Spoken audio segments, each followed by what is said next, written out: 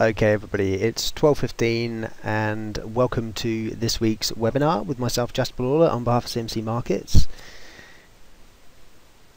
Quite a lot of things going on this week, so glad you could attend. We've got the risk warnings on the screen that we're going to look at first.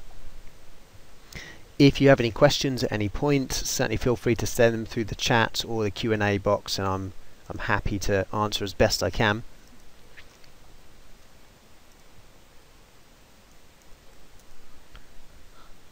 So you can see we're red across equity markets today. I'm hoping a few of you managed to read my morning update.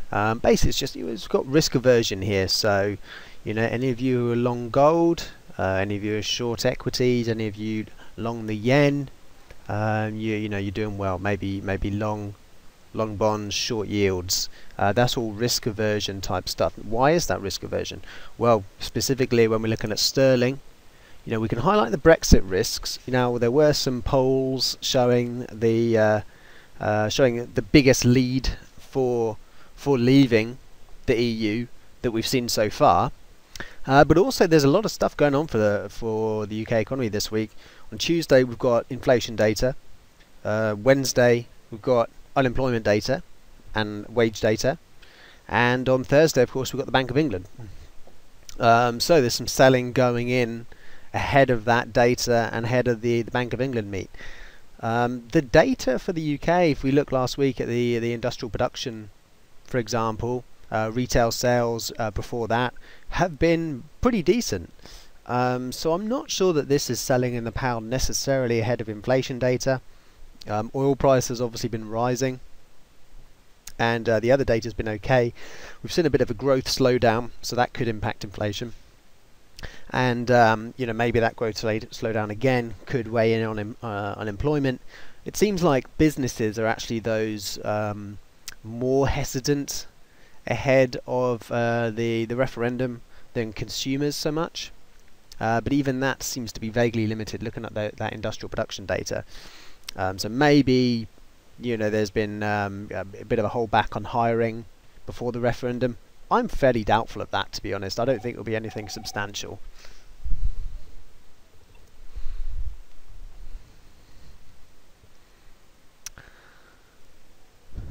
So while we're on the matter, why not just have a look at sterling, because that's one of the big movers that we've seen. This is the chart that I've had on for a while. Now we've been in this holding pattern since we collapsed when the vote was first announced, the date of the vote was announced. We crashed all the way down, but we've not got really back below those 138s, 139s lows, and we've basically fallen into a trading pattern. And we had a few, it looked like a week or so ago that actually the Remain camp was well ahead. The polls have changed since then. We've seen a big drop in sterling, and obviously last week was a particularly big one. Suddenly getting hammered with phone calls as soon as I start a webinar. So we highlighted in last week that there was a couple of areas of potential support. Obviously we got down and we basically already tested this 143.40 type area on that drop there, and so this rebound to the highs, which we then failed at. Once we'd found that support but then failed again at the resistance of this trading range area, it did increase the odds that we're going to drop through that support. Obviously that happened pretty spectacularly on Friday, and we followed through on that today. So there was a bit of a pause at the 142 round number. Also, I think this formerly broken trend line, we held above that last week, but we've actually gapped onto the trend line and below it today, suggesting that to me looks like 140.50, this support down here. Obviously the lows, we're only 50 odd pips away from that anyway. That looks fairly likely that kind of area is going to get challenged. We're already well down there on the 141, but 140 is obviously the big round number, and I think we come pretty close to that again. There's going to be chop and change with these with the polls. So sterling is no doubt tricky to trade at the moment. I think we've probably got to say that it's going to be in this choppy trading range until we had the result. By default, you know, an in vote decent for sterling and an out vote bad for sterling. I think that's a fair assumption. But what probably is worth noting as well is that the Bank of England are going to be on hold for a while, with the Fed on hold and with the UK economy looking a little bit shakier and a natural sort of dovish inclination on the BOE. In my opinion, they're going to be holding on for a while. That is a net negative for sterling. So even if the referendum turns out all right from a sterling perspective, it may not be that we make much progress beyond 147.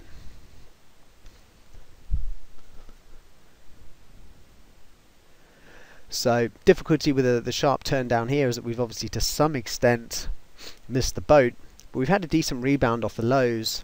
So if you are still looking to try and capture some downside, I would say there's risk here, but the fact that we're below this declining trend line that was broken, now we're back below it, suggests that the trend is still down. That was a good technical barrier, and really all you need to do is just pull down to the lower time frames and see if we can find some pullbacks from these former areas. We've already had a little bit from 142.30.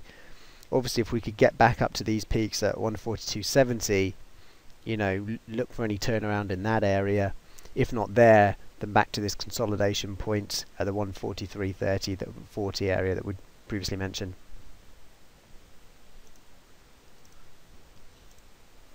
While we're on the subject of FX, we've obviously got the Fed this week. That is event numero uno for markets, and the fact that we've been getting a bit of a rebound in the dollar recently certainly weighs on other markets. You know, rebound in the dollar, that's negative for oil. Obviously, oil's been a big scare factor for markets, but it also affects China. China devalued their currency at the fix by about 2 handles today. That was quite a big drop, basically, in the value of the Chinese yuan against the dollar, as the People's Bank of China set it back down close to those lows that we saw this year, which were actually in themselves 5-year lows. And so that feeds again into that devaluation story with the Chinese yuan. That devaluation happens as the dollar goes up in value. China has to then devalue against the dollar because it's pegged. It has to bring that exchange rate lower in order to stay competitive. And because the dollar is a big part of the basket of currencies that they monitor, they have to devalue against the dollar to keep that basket in line. So that devaluation risk comes back into play when the dollar's rising. I don't think the dollar has much basis for rising, and maybe what we could see this week is if the Fed are fairly hesitant and dovish, then this dollar rally eases up, and maybe that benefits the sort of risk on behavior in markets. Keeping in mind that last week we came as high as 1% off the record highs in US stocks. So let's just have a look at the US 30 while we're at it. This is typically where I start things anyway, but let's just get back to where we normally are.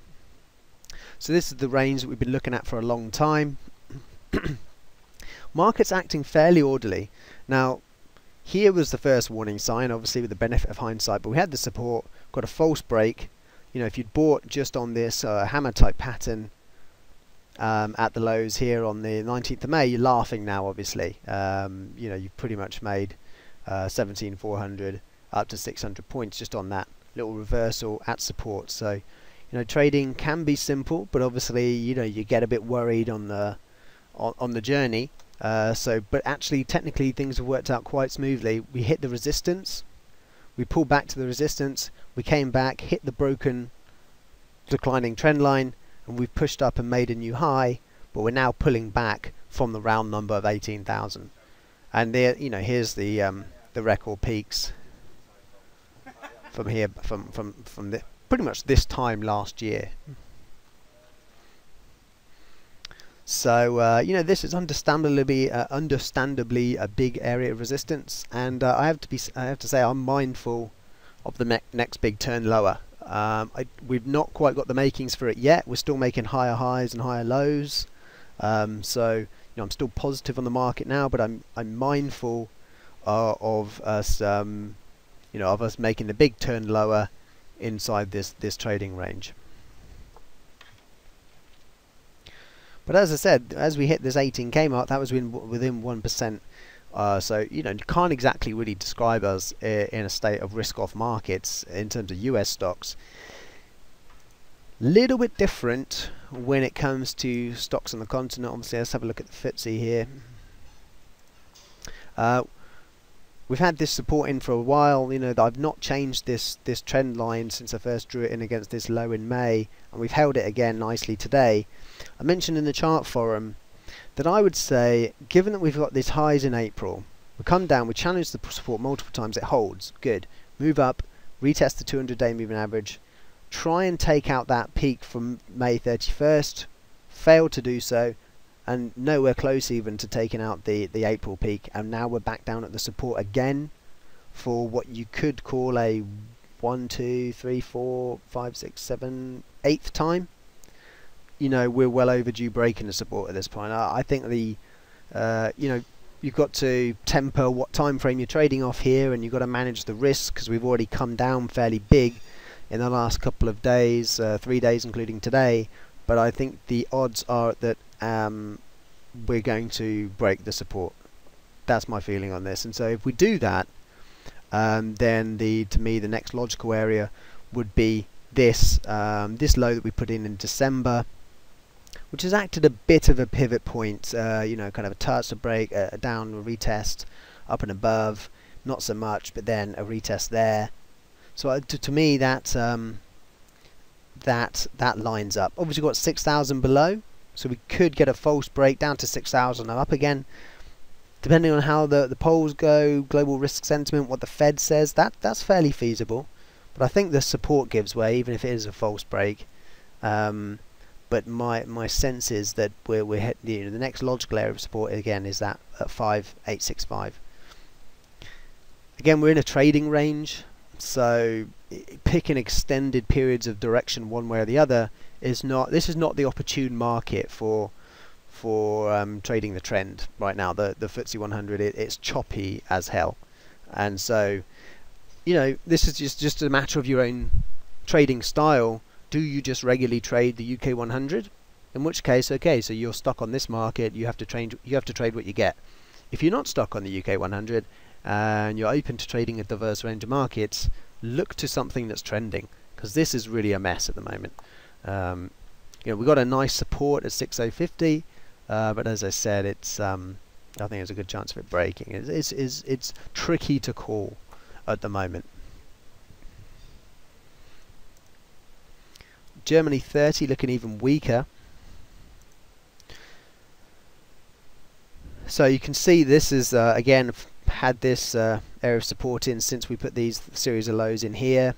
We've got a nice rebound off it, got above the 200-day again, similar to the FTSE, bounced it off the 200-day, but we just haven't even taken out the May, same thing, haven't taken out the May 31st peak, let alone the April peak. Rolled over, broken the fairly well defined rising trend line, and as of today we gapped down beneath this support area here. So this support has completely given way as of now.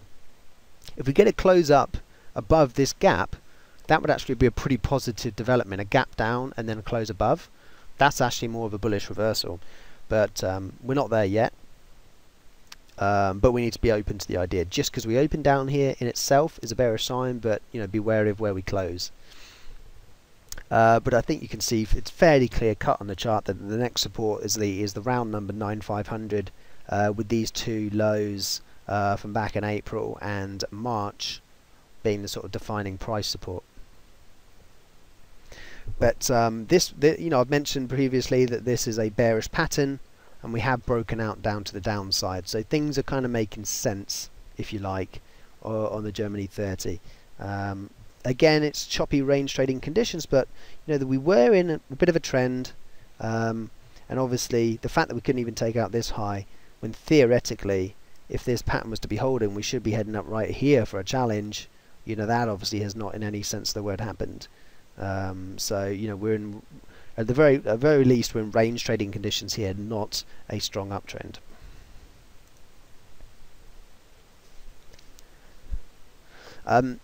Not so much in the way of euro data this week.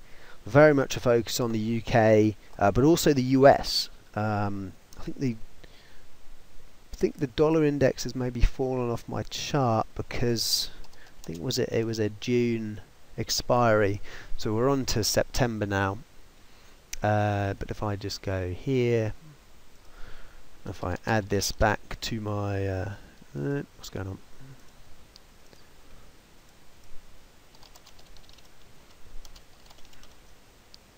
Always a risk when you do this sort of thing live. Okay, let's slide that into my watch list over here. So we have a quick look at the dollar. I mean, I as a personal preference, I don't actually trade the index.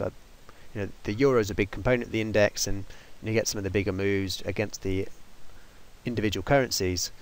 Yeah, like I said, this contract has not been live for that long, because we only got a bit of data on this. But you can see, as I was talking about last week, a couple of big jump up days in the dollar index, and I would say uncoincidentally big sell-off in markets at the same time in stocks. But again, just based on US economic data and based on comments from the Fed, not that much justification for dollar strength at the moment. The only real arguable reason for dollar strength is that still comparable to Europe and the UK, which faces its own set of risks. Maybe on a relative basis, still there's some safety to be had by moving into US assets. So I think that's that's why the dollar acts as a haven in times of uncertainty. So that sort of haven type basis, relative outperformance, even though its performance itself is kind of weak, the US economy, could be a reason for dollar strength. But obviously a lot will depend on what the Fed and how they tune their wordage, and it's always very hard to guess exactly. It always makes sense in my experience to lean on make some dovish assumptions. But the Fed could leave the July meeting on the table. I'm doubtful of that based on the recent speech from Janet Yellen in Philadelphia. I tend to think there's going to be a very vague reference of the next few months, which perhaps leaves September on the table. So let's move more specifically into FX. We've looked at sterling, but well, let's have a look at the yen, because obviously we've got the Bank of Japan meeting this week as well. That's on Thursday, early hours Thursday. I'll look at dollar yen, also look at sterling yen. I mentioned on Twitter that sterling yen's been absolutely smashed. I'm sure you might have seen it yourselves.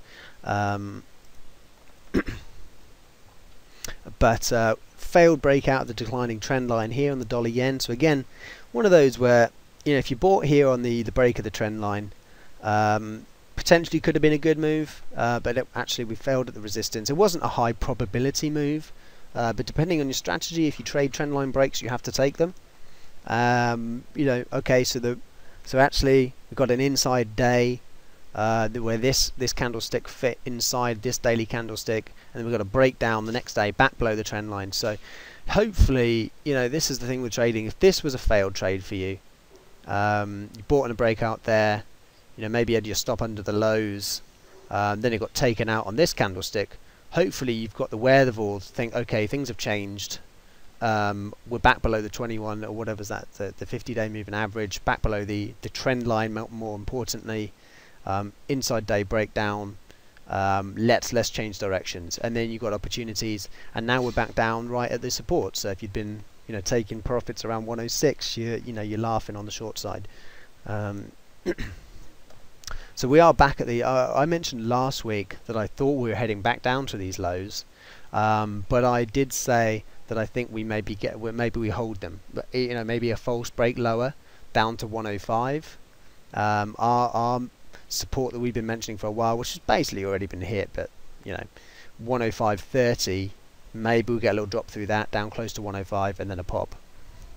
So just kind of have these scenarios available in your mind. There's different ways of playing that. You can obviously have an order resting down near 105. I would say perhaps a more prudent approach is wait for some confirmation off 105 before deciding to assume that this is a range bound market rather than outright downtrend.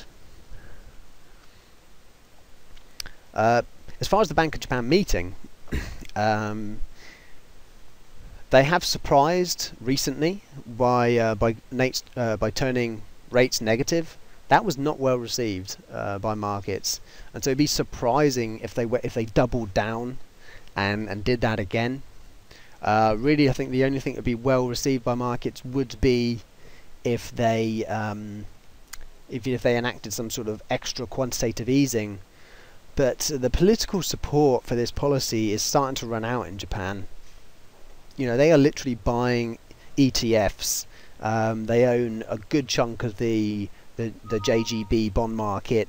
They're running out of space to be able to do anything more. I'd be surprised if they do anything really interventionist, particularly after this G7 meeting recently as well, where there was a bit of a sort of bias against intervening in currency markets coming from the US.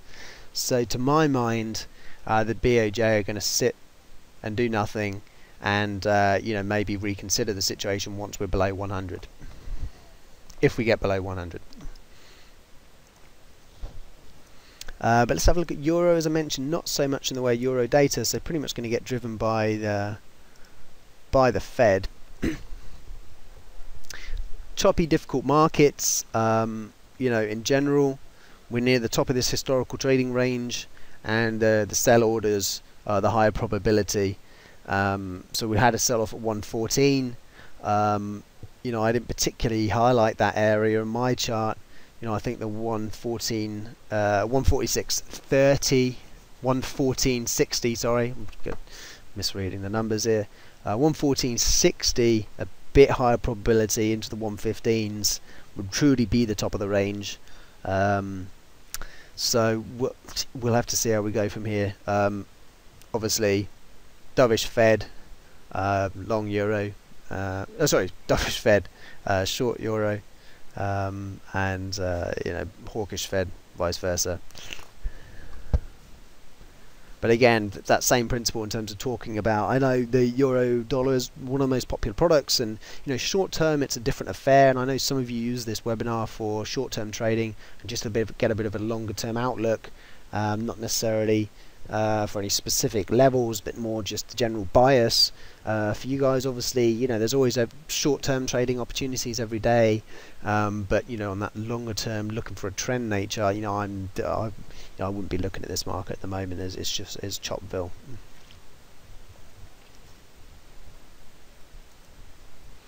I did mention I would look at sterling yen, so we basically got down to 150. In sterling. We've actually bounced 40 odd pips from the lows, 30 odd pips. So we actually dipped below 150. I hadn't even seen that. So that happened in the last hour or so. So we've hit that big round number support. Potentially got further to go if we're going to challenge this declining trend line, but it's only 2 touches, not too much to that. Just something to be aware of. We're obviously also coming up to this RSI trend line, so potentially a bit further to go. Really the only thing you got going for you on this, if you're going long here, is that we hit the 150 mark. So round numbers by themselves, not really a reason enough to go long the currency. My bias is that the Bank of Japan not doing any more easing, so that's positive yen, and obviously stocks are selling off. Yen is a haven currency, is a safe haven. So we've got about 5 minutes left of the webinar at this point. Any cues, send them through. But another big factor that I can't remember if I mentioned at the start of the webinar, but oil back below 50. So I've been highlighting this divergence. We got another pop through the rising trend line I'd highlighted. A pop through the diverging RSI line, but we're back below it now, so that's a bit negative. What I had mentioned previously is that it made a bit more sense when we hadn't had that big nice run up above 50, but still to some extent we've got this rising price trend line and we've got this RSI line. So RSI normally a leading indicator, obviously it gives false signals, but we're below that rising RSI line, and the next test would be this rising price trend line here. So To get down there would be quite a big drop off, so maybe some maybe some dip buyers down there, but if we do finally give up on that rising trend line, that may be the confirmation that 50 is the short-term top.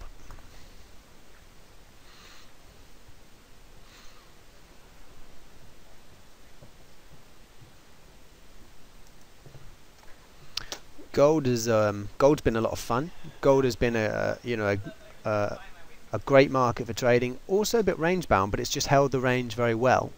So here was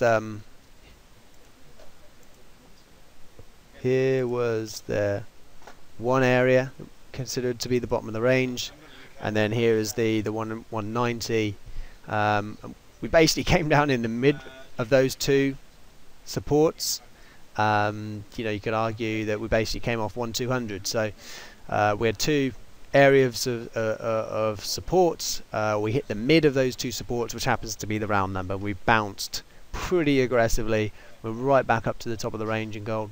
It's still at this point though, even though at the moment it feels like everything is risk off, keep in mind that just a week and a half ago everything felt very bullish and the gold was selling off. So sentiment can change on a dime, and we're basically running back up into this area that kind of triggered the sell-off in the first place, which is the sort of 1290 kind of area. I'm assuming we're going up to test 1300, but you've got to have some sort of a pretty short-term outlook with some controlled stops to be going long at this point, because we've had a big old run up, 4 days of gains, but actually we're up for 6 days out of the last 7 with a big old move, almost up $90. So that's pretty huge. Certainly we've had a false break to the downside, but keep in mind again, not too distant history, where we basically had a false break to the top side. So kind of we've had it both areas of the range here. Anyone trading the breakouts, not loving gold. Anyone who's been trading the range, loving gold.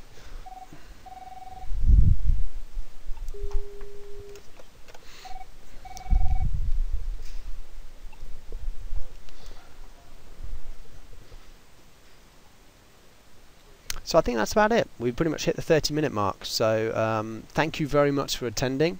It's going to be a fun week. We've got the central bank meetings, obviously. They're going to be the main drivers, but oil's back below 50. We'll have to see if that can hold.